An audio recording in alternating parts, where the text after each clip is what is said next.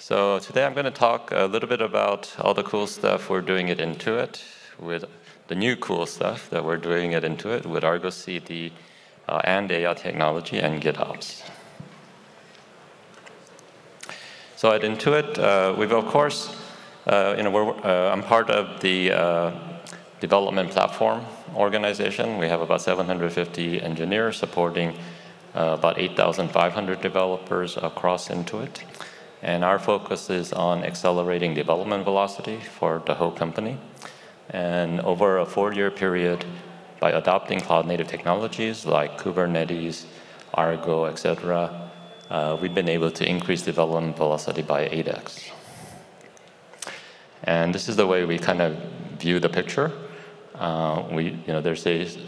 This is the amount of time that our average developer spends on the various areas of their work.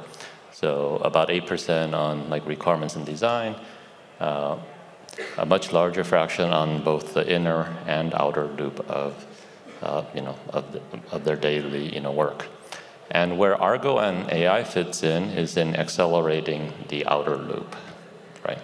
When you get to deploy, operate, maintain all of your applications. So how do we do this? One of the great things about Argo is that it provides to developers the full unfettered power of Kubernetes. Your developer can do anything they can do with Kubernetes using Argo CD. But this also creates a problem for large companies and enterprises. Because in a large company, not all your developers are Kubernetes experts. So they really want something more like a self-driving car, right? Not a Formula One racer, right?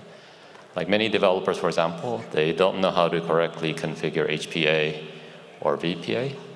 They may not even know the difference between a liveness probe and a readiness probe.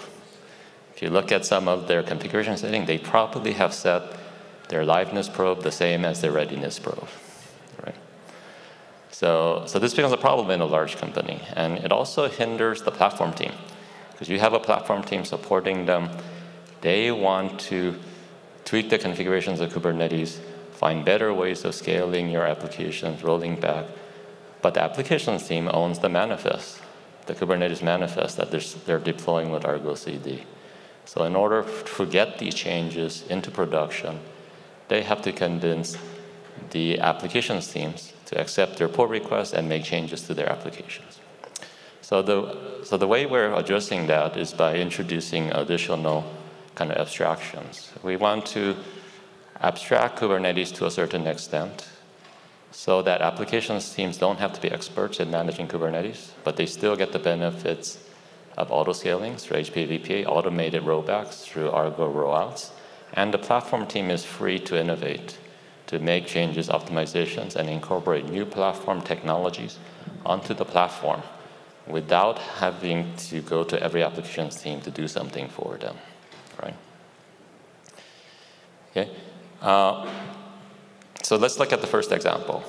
So one of the things we decided at Intuit was, if something can be done by the platform team better than by the applications team, the platform team should do it. So we're building abstractions to enable that, right? And one of those abstractions is to automatically configure HPA and VPA for every application automatically. Also automatically configure like rollback based on analysis and automatically for every application. And in order to do that, we've of course had to introduce these abstractions.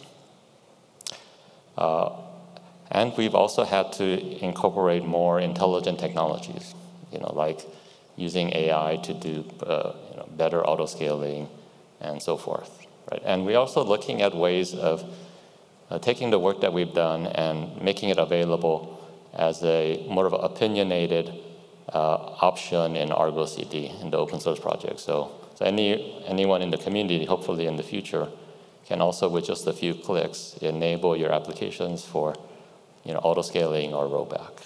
Right? So that's one of the things that we are working on. Another area is, say your app user is using Kubernetes and they get some error message. there's a crash throw, crash back, back off type of thing, right? Now, is the problem caused by their application or by the platform? But as you change the abstraction level, it gets harder to tell. But they get some cryptic, at the end of the day, they get some cryptic error messages. To them, it's cryptic from Kubernetes. And what should they do with that? So that's another area where we're finding that the application of AI technology with automated stream processing of all of these events that are happening from Kubernetes could vastly simplify developers' lives. You could tell them exactly what's wrong and exactly how to fix it. And also determine whether it's a platform problem or an application problem and send the alerts to the right team, right? Finally, and we already mentioned this, but auto rollback is also a very important feature. And this is where things like anomaly scoring is very useful. Now, a lot of these techniques rely on data. Like you have to have data in order to properly scale your applications. A lot of teams start with simple metrics like CPU and memory, but quickly find that those metrics are not robust and stable. Okay? So they have to generate more sophisticated metrics. And so that's why we created the NumaFlow project to allow you to do real-time stream processing. It was actually originally called Argo Data Flow, and the Argo workflow team originally created this project in order to fulfill the needs of Argo community members who wanted to do more like real-time stream processing. Like they didn't want to spin up an entire workflow and destroy it for every event that comes in. They wanted pods to be able to service a continuous sequence of events in an efficient way. So it provides a lot of useful capabilities for that. It also makes eventing a lot more reliable. So please check it out and give it a star when you have the time. And also please drop by the Intuit booth and see the live demos, talk to experts, and pick up some plushies for your kids and yourself. All right, thank you.